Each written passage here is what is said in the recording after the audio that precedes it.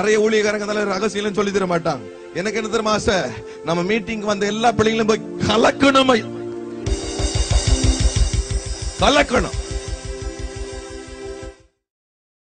ஆண்டவராகிய இயேசு கிறிஸ்துவின் நாமத்தினால இந்த போனர் கேஸோட அடுத்த கிட்டார் செஷனுக்கு உங்களை வரவேற்கிறேன். ஒரு சின்ன டீசர் மாதிரி லாஸ்ட்டாக ஒரு வீடியோ அப்லோட் பண்ணியிருந்தேன். என்னென்னா வீணைங்கிற நம்மளுடைய கர்நாடிக் இன்ஸ்ட்ருமெண்ட்டை நான் கிட்டாரில் ட்ரை பண்ணி வச்சுருந்தேன். அதை எப்படி ட்ரை பண்ணி வச்சுருந்தேன்னா, பெர்ச்மன்ஸ் ஃபாதரோட சாங்கு அப்பா நான் உம்மை பார்க்கிறேன். என்ன ஸ்கேலில் இருக்குதுன்னு பார்த்தீங்கன்னா எஃப் மேஜரில் இருக்குது.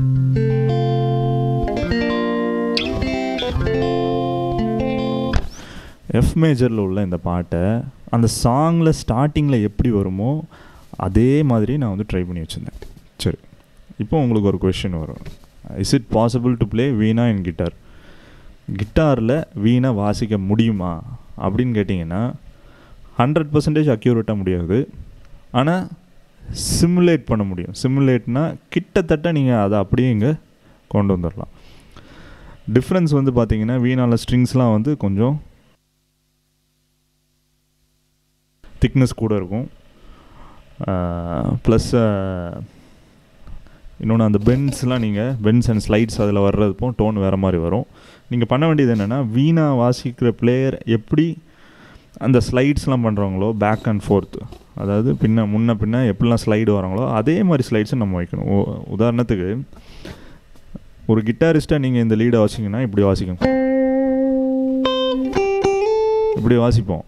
ஆனால் இதே இது ஒரு வீணா பிளேயர் எப்படி வாசிப்பாங்கன்னா, பாருங்கள், இங்கேருந்து இங்கே வர்றதுக்குள்ளே கிட்டத்தட்ட 4 ஸ்லைடு வந்துடுறாங்க அவங்க. ஸோ இந்த ஸ்லைட்ஸ்லாம் யூஸ் பண்ணுறோம். ரெண்டாவது விஷயம் டோன் வந்து நான் யூஸ் பண்ணுறது, நான் ப்ராசஸர் யூஸ் பண்ணுறேன். கார்க் ஆக்ஸ் 1500Gங்கிற ப்ராசஸரை வச்சு தான் நான் இந்த டோனை கொண்டு வந்திருக்கேன். சரி, அது இருந்தால் தான் வாசிக்க முடியுமா வீணா மாதிரி? கண்டிப்பாக கிடையாது. அது இல்லைனாலும் நீங்கள் ட்ரை பண்ணலாம். உங்கள் அக்கோஸ்டிக் கிட்டாரில் நீங்கள் இதை ட்ரை பண்ணலாம். சரி, இப்போ இந்த பாட்டு வந்து நான் சொன்ன மாதிரி எஃப் மேஜரில் இருக்குது. அப்பா நான் உம்மை பார்க்கிறேன், அன்பே நான் உம்மை துதிக்கிறேன். இப்படி போகுது பாட்டு. சரியா? ஸ்டார்டிங்கில் என்ன வராங்க, சி நோட்லேருந்து ஆரம்பிக்காங்க. நமக்கு ஏற்கனவே நான் சி ஸ்கேல் உங்களுக்கு சொல்லிக் கொடுக்கணும். ஆனால் இந்த பாட்டு வந்து எஃப் ஸ்கேலில் இருக்குது. எஃப் ஸ்கேலில் பி ஃப்ளாட்டுங்கிற நோட்டு வருது. இல்லாட்டி அதுக்கு இன்னொரு பேர் ஏ ஷார்ப். ஏ ஷார்ப் எங்கே இருக்குது? இங்கே இருக்குது. இது ஏ, இது ஏ ஷார்ப். இல்லாட்டி இதுக்கு இன்னொரு பேர் பி ஃப்ளாட். ஸோ அப்போ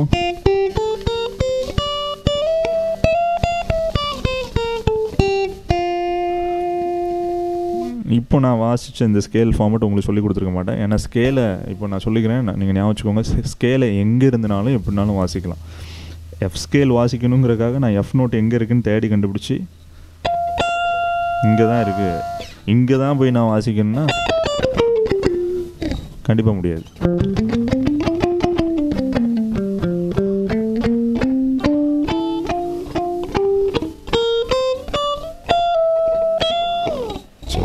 இந்த பாட்டு சி நோட்டில் ஆரம்பிக்குது.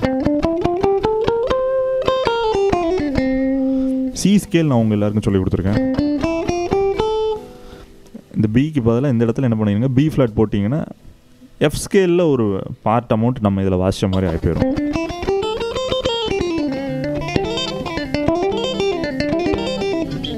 சரி, ஸ்டார்டிங் என்ன வராங்க, தேர்ட் ஸ்ட்ரிங்கில் செகண்ட் ஃப்ரெட்லேருந்து இங்கே ஸ்லைடு வந்துடுங்க. அப்போ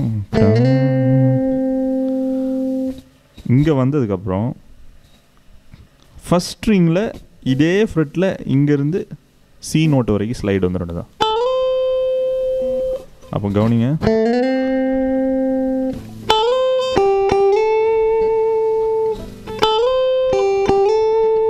பாருங்கள், இது எல்லாமே ஒரு லிங்க் இருக்குது. இங்கேருந்து இங்கே வரைக்கும் நான் ஸ்லைடு வந்ததுக்கப்புறம் இதே ஃப்ரெட்டில் ஃபஸ்ட் ஸ்ட்ரிங்லேருந்து இங்கே ஸ்லைட் போகிறேன் சி நோட்டுக்கு வந்ததுக்கப்புறம் இதே ஃப்ரெட்டில் செகண்ட் ஸ்ட்ரிங்லேருந்து இங்கே ஸ்லைடு வரேன். பாருங்கள், எல்லாம் முடிகிற இடத்துலேருந்து அடுத்த ஸ்லைடு ஆரம்பிக்குது. அதனால் உங்களுக்கு ஞாபகம் வச்சுக்கிறேன் ஈஸி.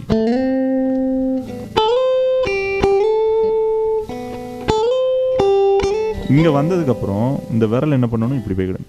ஆள்காட்டி விரல் இங்கேருந்து லைட்டாக இப்படி பெண்ட் ஆகிட வேண்டியதான். இந்த சவுண்டு வராமல் பார்த்துக்கோங்க. அதுக்காக பாம் வச்சு என்ன பண்ணுங்கள், மியூட் பண்ணிக்கோங்க. இங்கேருந்து 2 ஃப்ரெட் தான் நான் ஸ்லைட் ஆகிறேன். அப்போ இந்த புள்ளி வச்ச ஃப்ரெட் வரைக்கும் நான் வரேன். இதுதான் சி நோட்டுங்க. அப்புறம்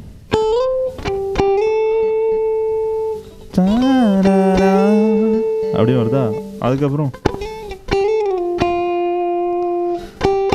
இப்படி வந்துட்டா. அதுக்கப்புறம் திரும்ப இதே ஸ்லைடை திரும்ப வைக்கிறோம்.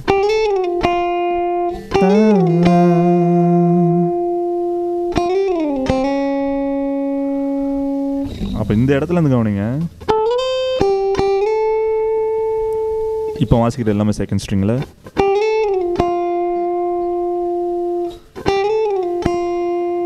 அதுக்கப்புறம் ஒரு ஆக்சிடென்டல் ப்ரோக்ரஷன் வருது. சி ஷார்ப் நோட்டை நம்ம தொடரும்.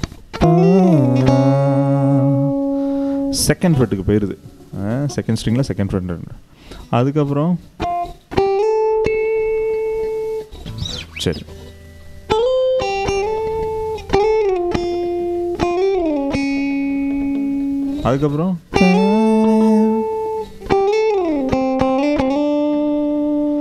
அதுக்கப்புறம் என்ன பண்ணுறோம், அதே ஸ்லைடு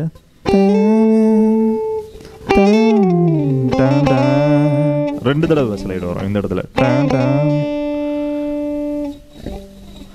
வந்துட்டு 3ஆவது தடவை ஒரு ஸ்லைடு. இங்கே பாருங்க,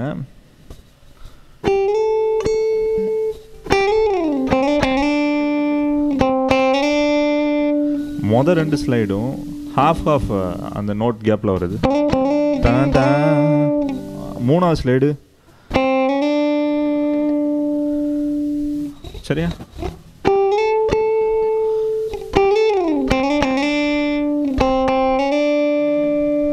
அதுக்கப்புறம் பார்த்தீங்கன்னா வீணாக்கு மேலே அவங்களே கிட்டாரை மிக்ஸ் பண்ணுறாங்க. பாருங்க, அருமையான ஒரு கார்ட் ப்ரோக்ரஷன். இதுனா B flat, F, second ஸ்ட்ரிங்கில் third Fred D, நடுவில் உள்ள விரல் வச்சு தேர்ட் ஸ்ட்ரிங்கில் செகண்ட் ஃப்ரெட்டு, அதுக்கப்புறம் 3ஆவது விரல் வச்சு தேர்ட் ஸ்ட்ரிங்கில் தேர்ட் ஃப்ரெட்டு. அப்போ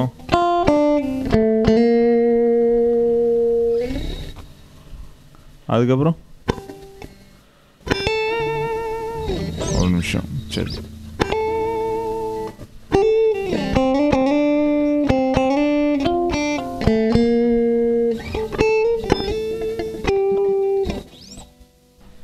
அதுக்கப்புறம் ஸ்லைட் மேலே இன்னொரு ஸ்லைடு வைக்கணும். ஸ்லைட் மேலே இன்னொரு பெண்ட் வைக்கணும். சாரி,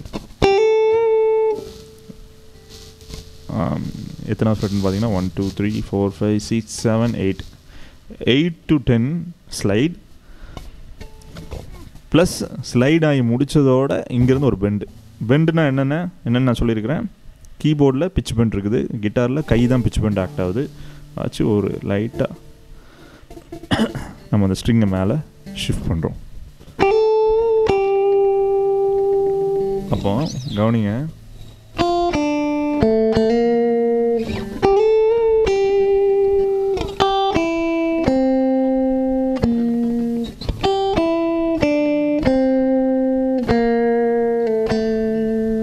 சரியா. அப்போ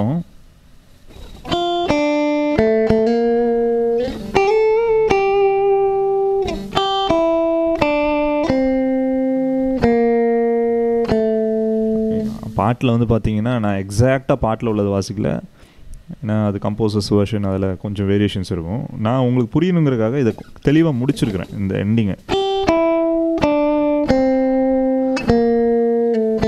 இங்கே நான் ஏ நோட்டை தொட்டுறதுக்குள்ளே அங்கே பாட்டில் வந்து வீணையில் ஆரம்பிச்சிருவாங்க அப்படின்னு ஆரம்பிச்சிருவாங்க. நான் உங்களுக்கு அந்த லீடு முடிஞ்ச மாதிரி இருக்கணுங்கிறதுக்காக ரெண்டாவது கிட்டார் பாட்டு இந்த பாட்டிலே வருது, வீணைக்கு மேலே ஏறுது. என்ன வருது?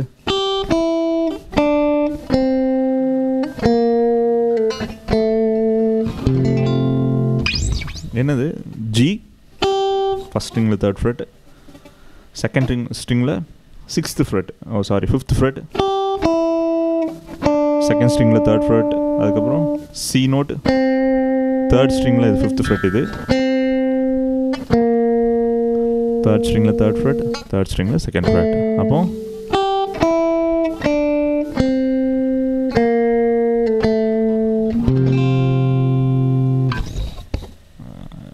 இதுக்கப்புறம் இது வரைக்கும் உள்ளதை பார்ட் 1 நம்ம பிரிச்சிட்டோன்னா இப்போ தான் மெயினான பாட்டு வருது. மெயினான பாட்டு வந்து என்னது? சாங்கை அப்படியே வீணையில் வாசிக்கிறாங்க. பாருங்கள், இது யாரோட உள்ளத்தையும் உருக்கக்கூடிய இன்ஸ்ட்ருமெண்ட் வீணைங்கிறது. அதை நம்ம இப்போ கிட்டாரில் சிமுலேட் பண்ணுறோம், இல்லாட்டி இமிட்டேட் பண்ணுறோம். நான் என்ன பண்ணுறேன், ஸ்டார்டிங்லேயே ஒரு பெண்டோடு தான் ஆரம்பிக்கிறேன். பெண்ட் இல்லை, ஸ்லைடோடு ஆரம்பிக்கிறேன்.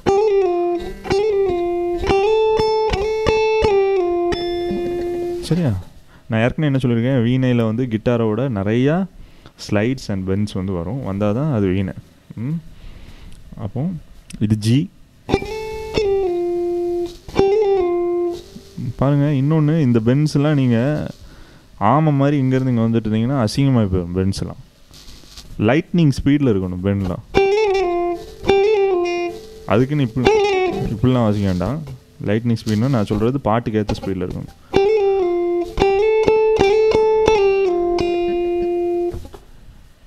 இப்போ இது நான் வாசி புரிஞ்சிருக்குன்னு நினைக்கிறேன்.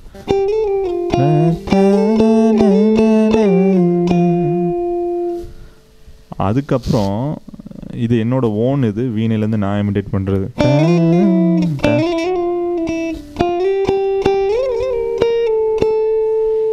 இப்போ கொஞ்சம் பேருக்கு தலை சுற்றிடும், எங்கே என்ன பெண்டு வருதுன்னே ஸ்லைடு வருதுன்னே தெரியாது. சொல்லித்தரேன், படிச்சுக்கலாம். அதுக்கு அடுத்தது என்ன ஸ்லைடு வரேன்னா டி, இந்த நோட் பேர் டி, செகண்ட் ஸ்ட்ரிங்கில் 3rd ஃப்ரெட். என்ன பண்ணுறேன், ஸ்லோவாக வாசிச்சேன்னா இப்படி வரும். அதே இதை நான் ஸ்பீடாக வாசிச்சேன்னா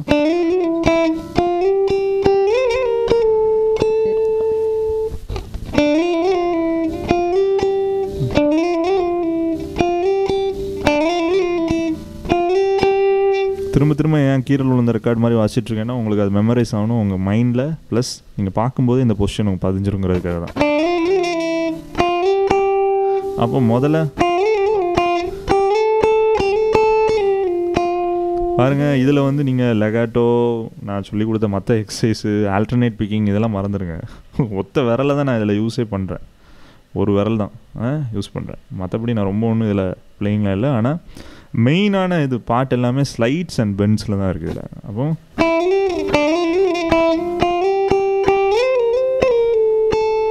அடுத்தது பாருங்கள், நான் உம்மை துதிக்கிறேன். அப்போ அதை எப்படி வாசிக்கிறது?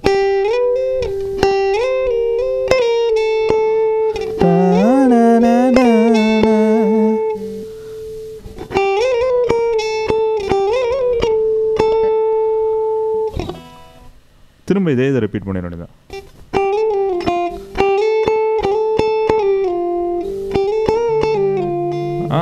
அங்கேயே ஒரு பெண்ட் வைக்கலாம், ஸ்லைட் ப்ளஸ் பெண்டு.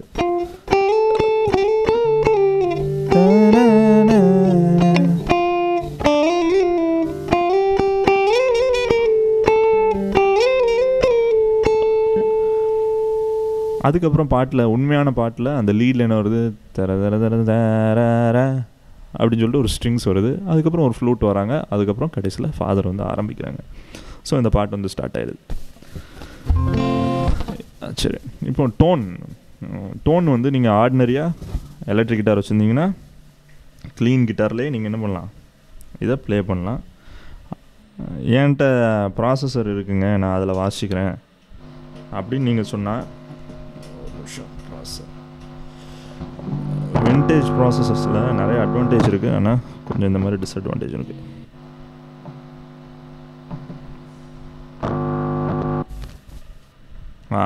டோன் எடுத்துச்சு பாருங்கள். கார்க் ஆக்ஸ் 1500Gங்கிறது ஒரு வின்டேஜ் ப்ராசஸர். வின்டேஜ்னால் கிட்டத்தட்ட 15 to 20 years பேக் உள்ள ப்ராசஸர் இந்த ப்ராசஸர்.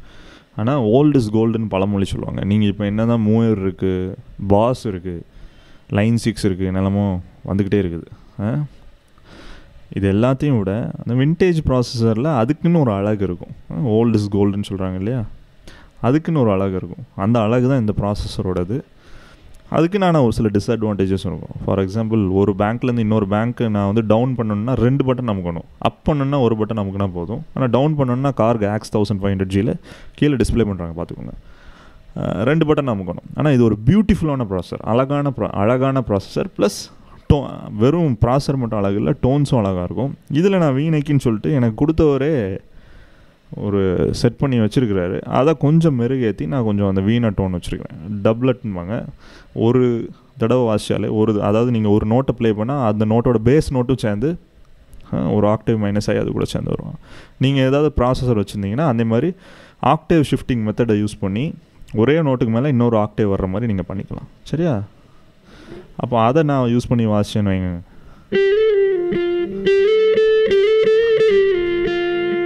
பாருங்கள், இது வந்து கிட்டத்தட்ட ஒரிஜினல் வீணை மாதிரியே இருக்கும்.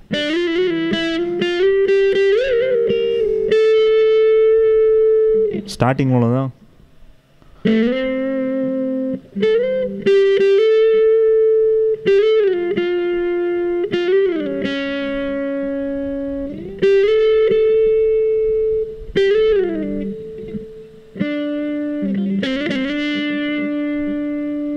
பாருங்கள், வாசிக்கும் போது சில நேரம் எனக்கே மறந்துடும்.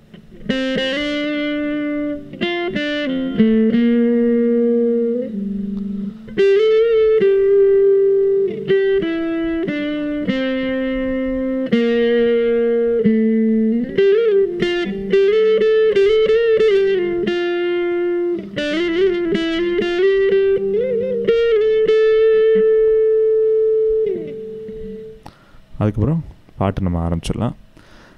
எங்கேயாவது இன்ஸ்ட்ருமெண்டல்ஸ் நீங்கள் வாசிச்சிங்கன்னா இந்த மெத்தடை யூஸ் பண்ணி வாசிக்கலாம். இதில் பேக்ரவுண்டு ஸ்டார்டிங்கில் நான் அதாவது போன இந்த ஷார்ட் அந்த பெர்ஃபார்மன்ஸில் வர பேக்ரவுண்டு வந்து ரோலண்ட் கீபோர்டு வச்சு கார்ட்ஸ் நான் ஏற்கனவே ப்ளே பண்ணியிருக்கிறேன். அதுதான் பேக்ரவுண்டு வருது. சிலர் வந்து குதர்க்கமாக கமெண்ட்ஸ் போடுவாங்க, நீங்கள் வாசிக்கும்போது கிட்டார் சவுண்டு மட்டும் தான் வருது, ஸ்ட்ரிங்ஸ் எங்கேருந்து வருதுன்னெலாம் கேட்பாங்க.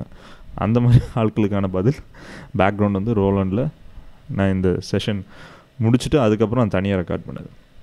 ஸோ வாசிங்க, ஆண்டவருக்காக வாசிங்க. இன்றைக்கி நம்ம கிட்டாரில் வீணா ட்ரை பண்ணுறது எப்படின்னு பார்த்துருக்கோம். இன்னும் சுவாரஸ்யமான லெசன்ஸை அடுத்த வர செஷன்ஸில் நம்ம பார்க்கலாம். நிறைய பேர் ஷேர் பண்ணுங்கள், சப்ஸ்கிரைப் பண்ண சொல்லுங்கள். ஆண்டவர் உங்களுக்கு உதவி செய்வார். ஆண்டவருக்காக வாசிங்க. மீண்டும் அடுத்த செஷனில் நாம் சந்திப்போம். பாய்.